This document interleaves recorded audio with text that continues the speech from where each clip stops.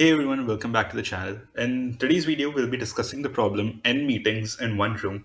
So the problem says that there is one meeting room in a firm and there are N meetings in the form of start to end, where start is the start time of the meeting, I, and end I is the finish time of the meeting I. What is the maximum number of meetings that can be accommodated in this meeting room when only one meeting can be held in the meeting room at a particular time? The start time of one chosen meeting can't be equal to the end time of another chosen meeting. Okay. So what the question says is that let's assume that you're sitting in a meeting room. Okay. If you're sitting in a meeting room, this question says that you're given the start and end times of a particular amount of meetings. Let's say you have a meeting one with a start time of one and an end time of two, right? So it's going to be running from one to two. You have a start time of three for the second meeting and end time of four for the second meeting. So it's going to be running from three to four. You have a start time of zero and an end time of six of one meeting, right? Now, what you need to do is you need to maximize the number of meetings that can happen in the meeting room. For example, if we have a meeting of start time 1 and an end time 2 over here and 3 and 4, right? This means that the ending time of this meeting room is not overlapping with this start time of this meeting room, right?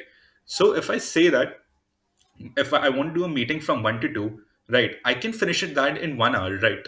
And then there's another meeting from 3 to 4 that can also happen from in 1 hour. But in this case, when we go to the third case, we have 0 to 6, which means the start time of one meeting is from 0 and it's going to end at 6, right?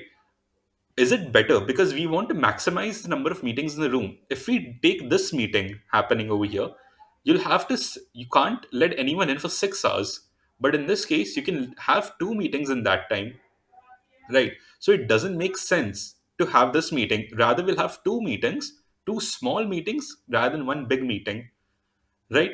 And similarly for the next one, if we can't dig this meeting, we can just jump to 5 and 7 and see what their meetings are. So 5 to 7 ends in 2 hours, right? And it's not overlapping with anything. So we can have that meeting as well. Similarly goes for 8 to 9. But for 5 to 9, we can't do it because if we go from 5 to 9, we block 4 hours of time, which we can just do two other meetings in the same way, right? That's why we have an output of 4 over here.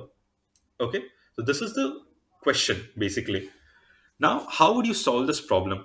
Now, to solve this problem, what you need to do is the very first step is to sort all your start and end times in terms of your end time, right? So let's say my start time is 1 and my end time is 2. We'll write the end time first because when you sort it in Python, it sorts automatically the array in terms of the very first element in it. Okay, and this is going to be a multi-dimensional array. It's going to be like this, and we'll also store the index of it. So this is going to be something like this: 211 3 432. Then we'll have 603. Then we'll have a 4754. Then we'll have a 985, and then we'll have a 956. 956, yeah. Okay, so this is what you'll get. And this is actually the sorted manner also for this question. Okay, if you think about it, this is the sorted way only. If you sort in terms of the n times, you'll see that 2 comes first, then 4, then 6, then 7, then 9, then 9. Okay, now since this is sorted, okay, what do you need to do now? You have to loop through it. You need to keep a limit over here, and the limit should be the end time of the very first meeting. Okay, in this case, it's going to be this array of 0, 0. Let's say we turn this into an array. Array of 0, which is 2, is going to be the limit for us, right? If this is the limit, now what we'll do is we'll loop from 1 till the end of the array, and we'll check if the start time of the next meeting is after the end time or not. So in this case, it is after the end time, right? So we can just increment the count. Initially, the count will be 1 because we're already going to be doing the very first meeting in terms of its end time, right? This meeting will already be doing done in terms of its end time because it has the least amount of time will be taken to finish this meeting. because end time is the most least, right? So if we already take count 1, now when we come over here, we'll check if the start time of the meeting, which is 3, is greater than the end time of this meeting or not. If it is greater, right, this means that we can also do this meeting, right? If we can do this meeting, we'll increment the counter by 1, and we'll increment and we change the limit to 4, which of the current meeting, which means that this is now our threshold, right? We need to do the next meeting that will happen should be after the time period of 4. Now when we come to the third meeting, we'll see that 6, the start time, which is 0, is not greater than the end time, greater than our limit, which is 4, which means that we can't do this meeting and we just continue ahead of it, right? And we won't increment anything.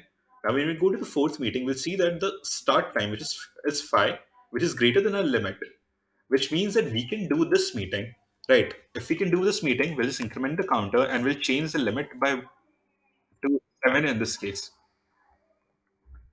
Now, for the next one, again, when we check it over here, we see that the start time is greater than our limit.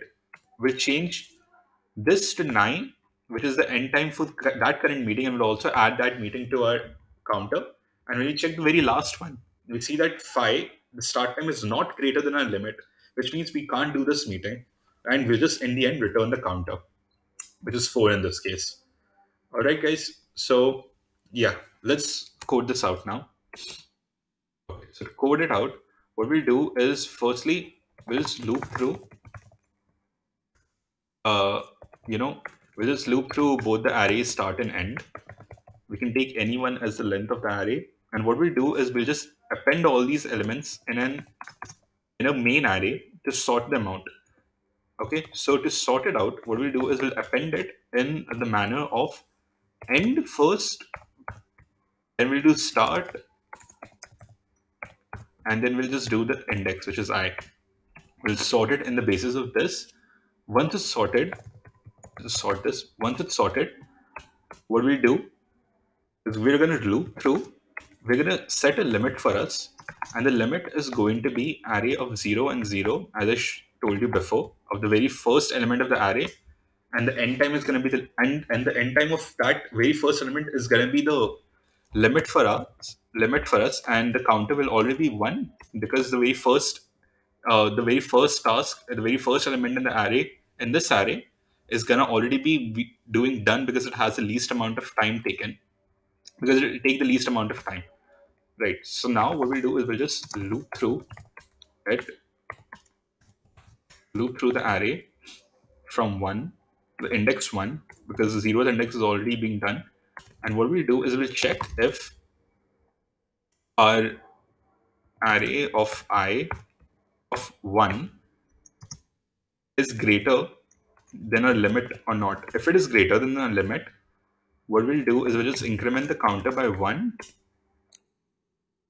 and we'll change the threshold of our value to array of I of 0. Okay. And once that is done, else we'll just continue. And in the end, we'll just return count. So let's run the code, guys.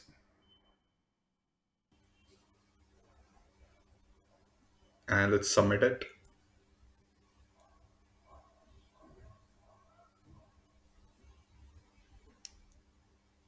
Yeah, it's submitted, guys.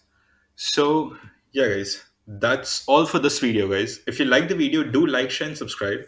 Do let me know in the comments what kind of videos you want to watch next on the channel. Do check out my podcast on my channel. We have amazing speakers coming on and speaking over there. It's I think it's one of the most informational podcasts out there. So do check it out. Until next time, guys. See you.